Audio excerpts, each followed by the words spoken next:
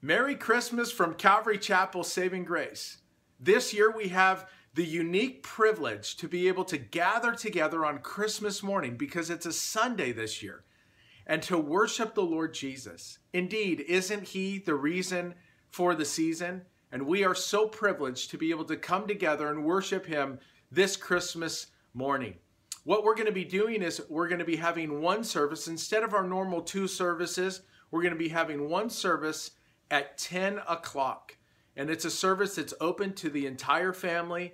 We're going to encourage the kids to come on in and to be a part of the worship time as the adult worship team is going to be leading us in Christmas songs. And then some of our kids from our children's ministry are going to be sharing a few Christmas songs with us as well. Then we will dismiss them to their classrooms, and I will be sharing with the adults a Christmas message. What a great opportunity it is for us as a family to come and worship the Lord Jesus this Christmas morning.